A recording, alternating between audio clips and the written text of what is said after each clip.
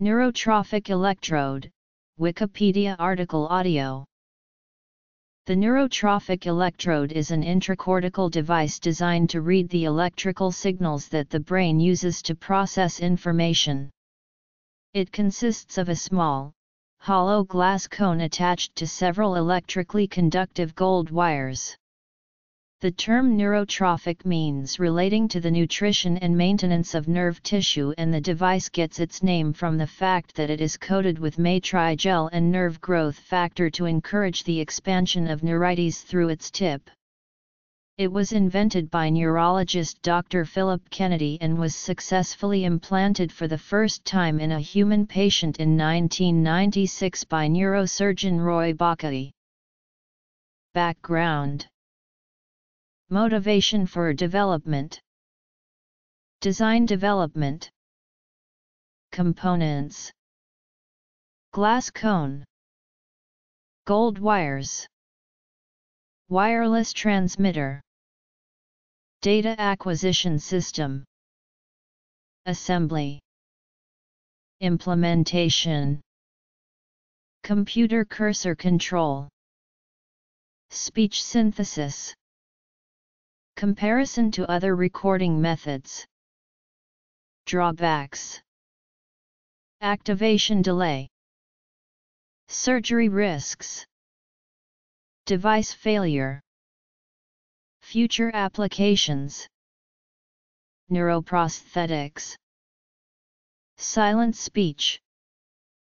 Victims of locked-in syndrome are cognitively intact and aware of their surroundings, but cannot move or communicate due to near-complete paralysis of voluntary muscles. In early attempts to return some degree of control to these patients, researchers used cortical signals obtained with electroencephalography to drive a mouse cursor. However, EEG lacks the speed and precision that can be obtained by using a direct cortical interface. Patients with other motor diseases, such as amyotrophic lateral sclerosis and cerebral palsy, as well as those who have suffered a severe stroke or spinal cord injury, also can benefit from implanted electrodes. Cortical signals can be used to control robotic limbs, so as the technology improves and the risks of the procedure are reduced, direct interfacing may even provide assistance for amputees. When Dr. Kennedy was designing the electrode, he knew he needed a device that would be wireless, biologically compatible, and capable of chronic implantation. Initial studies with rhesus monkeys and rats demonstrated that the neurotrophic electrode was capable of chronic implantation for as long as 14 months. This longevity was invaluable for the studies because while the monkeys were being trained at a task, neurons that were initially silent began firing as the task was learned, a phenomenon that would not have been observable if the electrode was not capable of long-term implantation. The glass cone is only 1–2 mm long, and is filled with trophic factors in order to encourage axons and dendrites to grow through its tip and hollow body. When the neurites reach the back end of the cone, they rejoin with the neuropil on that side, which anchors the glass cone in place. As a result, stable and robust long-term recording is attainable. The cone sits with its tip near layer 5 of the cortex, among corticospinal tract cell bodies, and is inserted at an angle of 45 degrees from the surface, about 5 or 6 mm deep. 3 or 4 gold wires are glued to the inside of the glass cone and protrude out the back. They record the electrical activity of the axons that have grown through the cone, and are insulated with Teflon. The wires are coiled so as to relieve strain because they are embedded in the cortex on one end and attached to the amplifiers, which are fixed to the inside of the skull, on the other. 2 wires are plugged into each amplifier to provide differential signaling. One of the greatest strengths of the neurotrophic electrode is its wireless capability, because without transdermal wiring, the risk of infection is significantly reduced. As neural signals are collected by the electrodes, they travel up the gold wires and through the cranium, where they are passed on to the bioamplifiers. The amplified signals are sent through a switch to a transmitter, where they are converted to FM signals and broadcast with an antenna. The amplifiers and the transmitters are powered by a 1 MHz induction signal that is rectified and filtered. The antenna, amplifiers, analog switches, and FM transmitters are all contained in a standard surface mount printed circuit board that sits just under the scalp. The whole ensemble is coated in protective gels, Perylene, Elvax, and Celastic, to make it biocompatible and to protect the electronics from fluids. On the outside of the patient's scalp rests the corresponding induction coil and an antenna that sends the FM signal to the receiver. These devices are temporarily held in place with a water-soluble paste. The receiver demodulates the signal and sends it to the computer for spike sorting and data recording. Most of the neurotrophic electrode is made by hand. The gold wires are cut to the correct length, coiled, and then bent to an angle of 45 degrees just above the point of contact with the cone in order to limit the implantation depth. One more bend in the opposite direction is added where the wires pass through the skull. The tips are stripped of their Teflon coating, and the ones farthest from the cone are soldered and then sealed with dental acrylic to a component connector. The glass cone is made by heating and pulling a glass rod to a point and then cutting the tip at the desired length. The other end is not a straight cut, but rather is carved at an angle to provide a shelf onto which the gold wires can be attached. The wires are then placed on the shelf and a methyl methacrylate gel glue is applied in several coats, with care taken to avoid covering the conductive tips. Lastly, the device is sterilized using glutaraldehyde gas at a low temperature, and aerated. One of Dr. Kennedy's patients, Johnny Ray, was able to learn how to control a computer cursor with the neurotrophic electrode. 3 distinct neural signals from the device were correlated with cursor movement along the x-axis, along the y-axis, and a select function, respectively. Movement in a given direction was triggered by an increase in neuron firing rate on the associated channel. Neural signals elicited from another of Dr. Kennedy's patients have been used to formulate vowel sounds using a speech synthesizer in real time. The electronics setup was very similar to that used for the cursor, with the addition of a post-receiver neural decoder and the synthesizer itself. Researchers implanted the electrode in the area of the motor cortex associated with the movement of speech articulators because a pre-surgery fMRI scan indicated high activity there during a picture naming task. The average delay from neural firing to synthesizer output was 50 milliseconds, which is approximately the same as the delay for an intact biological pathway.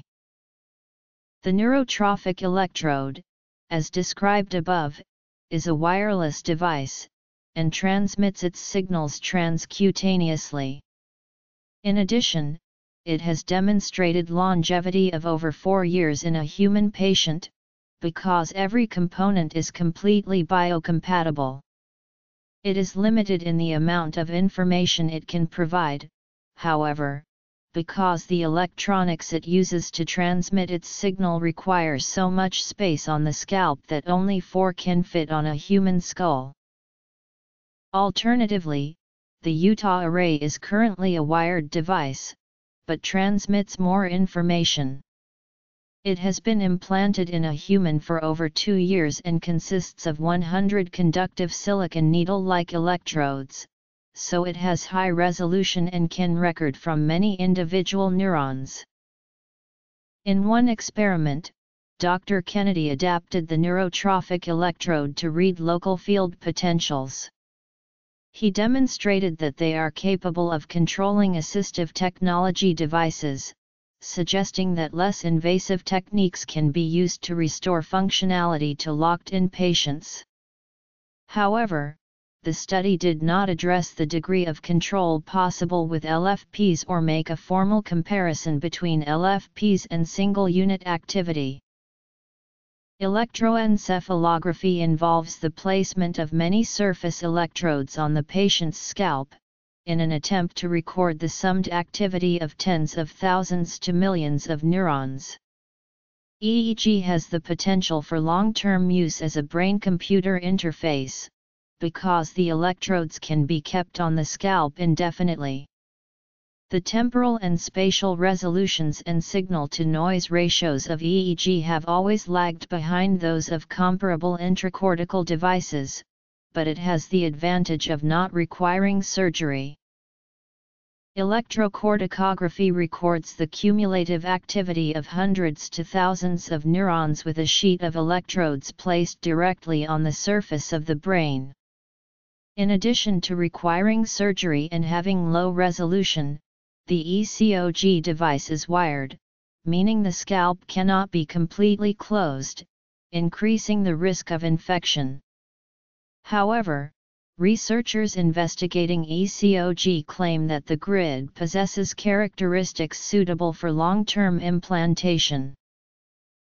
The neurotrophic electrode is not active immediately after implantation because the axons must grow into the cone before the device can pick up electrical signals. Studies have shown that tissue growth is largely complete as early as 1 month after the procedure, but takes as many as 4 months to stabilize. The risks involved with the implantation are those that are usually associated with brain surgery, namely, the possibility of bleeding, infection, seizures, stroke, and brain damage. Until the technology advances to the point that these risks are considerably reduced, the procedure will be reserved for extreme or experimental cases. When Johnny Ray was implanted in 1998, one of the neurotrophic electrodes started providing an intermittent signal after it had become anchored in the neuropill, and as a result, Dr. Kennedy was forced to rely on the remaining devices. Therefore, even if there is no complication from surgery, there is still a possibility that the electronics will fail. In addition, while the implants themselves are encased in the skull and are therefore relatively safe from physical damage, the electronics on the outside of the skull are vulnerable. 2 of Dr. Kennedy's patients accidentally caused damage during spasms, but in both cases only the external devices needed to be replaced. As of November 2010, Dr. Kennedy is working on the speech synthesis application of the electrode, but has plans to expand its uses to many different areas, one of which is restoring movement with neuroprosthetics. Silent speech is speech processing in the absence of an intelligible acoustic signal to be used either as an aid for the speech handicapped or to communicate in areas with required silence or high background noise. One of the proposed future uses of the neurotrophic electrode, and brain-computer interfaces in general, is to enable silent speech by decoding the speaker's neural signals and transmitting the audio output to headphones worn by the intended listener. The standard advantages and disadvantages of invasive versus non-invasive interfaces still apply. However, for this particular application, the neurotrophic electrode has an advantage in that it has already been shown to be effective for restoring communication to disabled patients.